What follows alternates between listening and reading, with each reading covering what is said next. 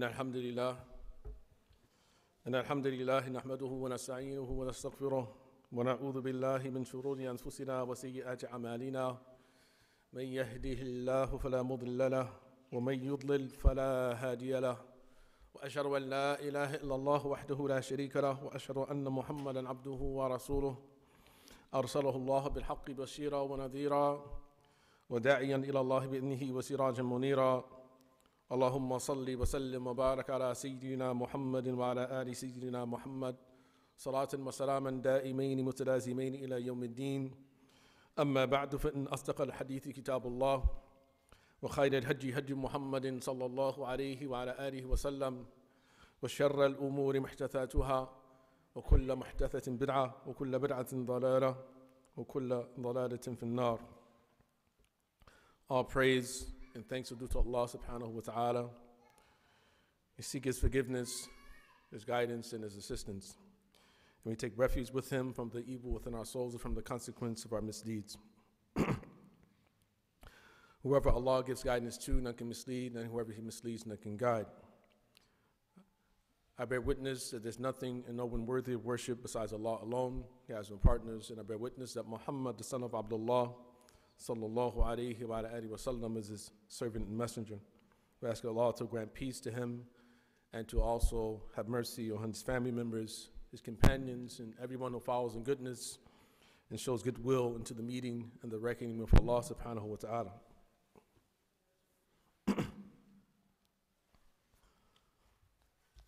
To be Muslim is to be committed to the cause of God.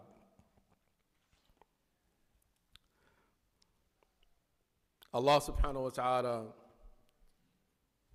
He doesn't accept from us to claim Islam as simply an empty claim. Rather, you can't claim to be the people of Allah subhanahu wa ta'ala unless you support the cause of Allah subhanahu wa ta'ala. And this is one of the main lessons, I would say, that is to be taken from the stories of Bani Israel in the Quran, where Allah subhanahu wa ta'ala is constantly reminding us of their tests and their trials. Of them, Allah subhanahu wa ta'ala, He says, وَلَقَدْ آتَيْنَا بَنِي إِسْرَائِيلَ الْكِتَابَ وَالْحُكْمَ وَالنُّبُوَّةَ. We have indeed given to the children of Israel the book, governance, and prophethood. وَرَزَقْنَاهُمْ مِنَ الطَّيِّبَاتِ وَفَضَّلْنَاهُمْ عَلَى الْعَالَمِينَ. And we grant them sustenance from all good things, and we granted them favor over all people. وَآتَيْنَاهُمْ بَيِّنَاتٍ مِنَ الْأَمْرِ. And we gave them miracles from the divine command. فما اختلفوا إلا من بعد ما جاءهم العلم بغيا بينهم. And they didn't differ until after knowledge came to them out of enmity and transgression between them. And then Allah says, إن ربك يقضي بينهم يوم القيامة فيما كانوا فيه يختلفون. Your Lord, He will settle the matter between them. He would judge between them on the day of resurrection concerning what they would differ. And then He says to the Prophet Muhammad sallallahu alaihi wa alihi wa sallam, ثُمَّ جَعَلْنَاكَ عَلَى شَرِيعَةٍ مِّنَ الْأَمْرِ. Then we placed you upon a sacred path from the divine command. فَاتَّبِعْهَا. So follow it. وَلَا تَتَّبِعْ أَهْوَاءَ الَّذِينَ لَا يَعْلَمُونَ. And do not follow the whims, the desires, the lusts, the fancies of those who know not. إِنَّهُ لَا يُغْنُوا عَنْهُ مِنَ اللَّهِ شَيْئًا. It won't avail them from God in any way. وَإِنَّ الظَّالِمِينَ بَعْضُهُمْ أَوْلِيَاءُ بَعْضٍ. And the wrongdoers, they are allies one of another. وَاللَّهُ وَلِيُّ الْمُتَّقِينَ. While Allah subhanahu wa ta'ala, He is the ally of the righteous, the ally of the pious, those who have taqwa. In the Quran, Allah subhanahu wa ta'ala, He utilizes sometimes the language of commerce when he is trying to encourage us to do things and avoid things, but also he speaks in the language of warfare at times. He utilizes terms like wali and adu. Like he tells us that shaitan, inna shaitana lakum aduun fattakhiduhu aduwa. That shaitan, he is an enemy to you, so take him as an enemy. That some people are the awliya of Allah. Some people are the awliya of shaitan. That there are the malaika and there are the demonic forces, the shayateen. He talks of victory and defeat, al-khusran, wal-ghalaba. Inna hizballahi hum al-ghalibun. Inna hizballahi hum al-muflihun. That Allah subhanahu wa ta'ala, he utilizes this language as a way to remind us that this particular world is a battleground. That this particular world and this life is a battleground between the forces of good and evil, between the demonic and angelic forces. And we have been put here for redemption. We have not been put here to make this our permanent home. And anyone who tries to do so finds out soon that it is not possible. There was a young boy who used to serve the Prophet, alayhi salatu wasalam. Apparently a teenager, according to the reports, apparently based upon the way the story ends, but this young boy actually was a Jewish boy. He would serve the Prophet, alayhi salatu wasalam. Imam Bukhari reports this. He used to serve the Prophet. He would bring the Prophet his water for wudu. He would bring him his sandals, among other things. And one particular day, the boy, he got ill, very sick. He didn't show up. And the Prophet ﷺ, he went to his home to visit him to see what was going on and found out that he was on his deathbed. And his father was sitting there next to him as he was ready to take his last breath. The Prophet Muhammad ﷺ sat down and he said to the boy, testify, bear witness that I am God's messenger. The boy, he turned to his father, he looked at him for approval. He didn't want to disrespect his father. And his father responded, Ati' Abul Qasim, obey Abul Qasim. And the boy, he testified, he took shahada. And when the Prophet walked out of his home, he said, Alhamdulillahi anqadahu min an-nar. Or one narration, anqadahu bi min an-nar. Praise be to Allah that he saved him from the fire. Now, outside of many other lessons, but one particular lesson I think we can take from this story is that Iman means something, faith means something, and it's valuable to Allah and His Messenger. And the Prophet ﷺ, he wanted to rescue everyone from the fire. Why does it seem that so many Muslims today are running towards the fire? Running towards the fire by making and turning people into allies of theirs who clearly are enemies of religion, clearly enemies of Islam, enemies of morality, enemies of Islam's morality given to us by Allah subhanahu wa ta'ala. It's definitely a problem to feel that all is well. If you feel that all is well, then it's a problem. If you feel that all is well right now, the Quran tells us, مَا فَرَّطْنَا فِي الْكِتَابِ مِنْ شَيْءٍ. Allah tells us that we have not left anything out of the book. We have not neglected anything of the book.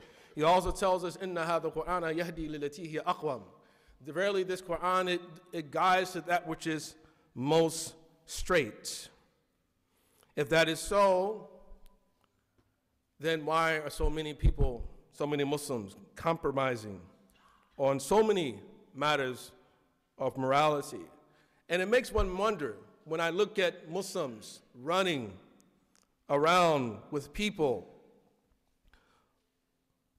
even if we understand, of course, we don't want to be disrespectful, uncourteous to people, but Muslims endorsing alternate lifestyles, among other things, and still claiming at the same time that they're true to Islam or true to Muslims, it makes you wonder whether or not Muslims actually read the Quran. That we adopt a new morality, a popular morality, and Allah tells us that whoever judges by other than what God has revealed, then those people are ungrateful. Alaysa Allahu bi ahkam al-hakimin, isn't Allah the wisest of all judges? So if the Quran has not left out anything, that includes answers to even contemporary questions of confusion related to the start of life, related to biological sex, related to abortion, related to homosexuality and sodomy, related to social hierarchy, related to matters of patriarchy, all of the hot topics of today, which are dividing people, not just Muslims, dividing people all around the world, that the answers to those questions and those problems are right in the Quran. But it's a question of commitment. Do we truly believe in the Quran? Do we truly believe that Allah is the wisest of all judges? If we want to answer, if we want to answer to the question about abortion, لا تقتلوا أولادكم من إملاق. It's there. Don't kill your children out of fear of poverty, or out of some other burden. That if you want to know what Allah subhanahu wa ta'ala thinks about sodomy, أَتَأْتُونَ الذُّكْرَانَ مِنَ الْعَالَمِينَ, do you approach the male members of the human race? وَتَذَرُونَ مَا خَلَقَ لَكُمْ رَبُّكُمْ مِنْ أَزْوَاجِكُمْ, and you leave the ones that Allah, He created for you from your spouses, among your wives. بَلْ أَنْتُمْ قَوْمٌ عَادُونَ, rather you are an excessive people.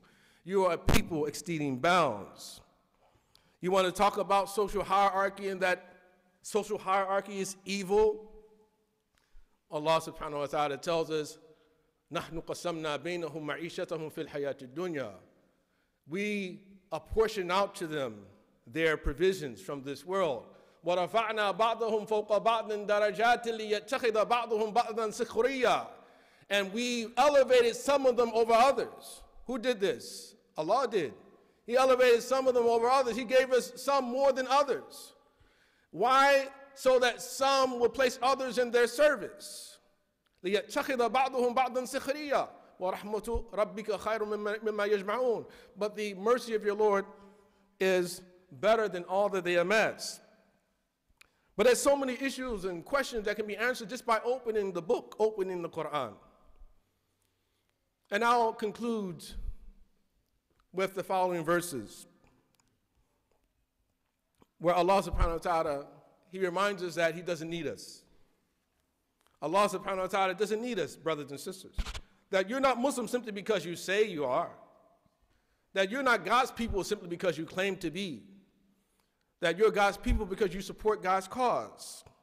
And so Allah subhanahu wa ta'ala, He tells us, يَا أَيُّهَا الَّذِينَ آمَنُوا مَنْ يَرْتَدَّ مِنْكُمْ عَنْ دِينِهِ فَسَوْفَ يَأْتِي اللَّهُ بِقَوْمٍ يُحِبُّهُمْ وَيُحِبُّونَ.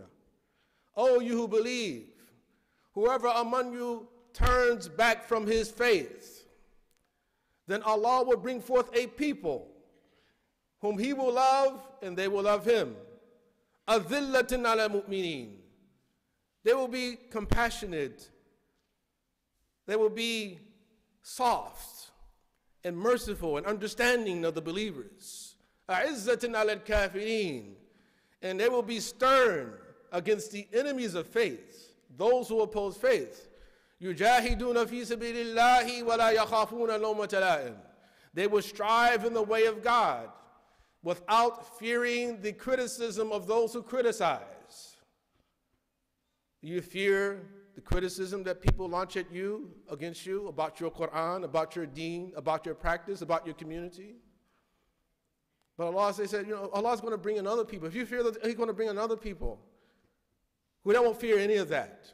ذَلِكَ فَضْلُ اللَّهِ يُؤْتِيهِ مَن يَشَاءُ وَاللَّهُ وَاسِعٌ عَلِيمٌ. That is the bounty of God. He gives to whomever He pleases, and He is wasi' alim. And then He goes on, He says, إِنَّمَا وَلِيُّكُمُ اللَّهُ وَرَسُولُهُ وَالَّذِينَ آمَنُوا. Your true allies are who? Your true allies are Allah and His Messenger, and those who believe. الَّذِينَ يُقِيمُونَ الصَّلَاةَ وَيُؤْتُونَ الزَّكَاةَ وَهُمْ رَاكِعُونَ. Those who establish their prayers, they pay their zakat, and they bow humbly to Allah. وَمَن يَتَوَلَّ اللَّهَ وَرَسُولَهُ وَالَّذِينَ آمَنُوا فَإِنَّ حِزْبَ اللَّهِ هُوَ الْغَالِبُونَ. And those who take Allah and His Messenger and those who believe as their allies, then the party of God, they are the victorious ones. They are the victorious ones. And then he says after this, يا أيها الذين آمنوا لا تتخذوا الذين اتخذوا دينكم هزوا ولعبا من الذين أوتوا الكتاب من قبلكم والكفار أولياء. O you who believe, do not take as allies those who take your religion, they take your faith as a source of derision and a source of play from those who were given the book before you and the rejectors of faith. وَاتَّقُوا اللَّهَ إِن كُنتُم مُؤْمِنِينَ. And be conscious of Allah. Keep your duty towards Allah if you truly are believers. We ask Allah subhanahu wa ta'ala that He make us among the true believers, people who support His deen, support His way, and support His cause. أقول قولي هذا وأستغفر الله لي ولكم ولسائر المسلمين والمسلمات.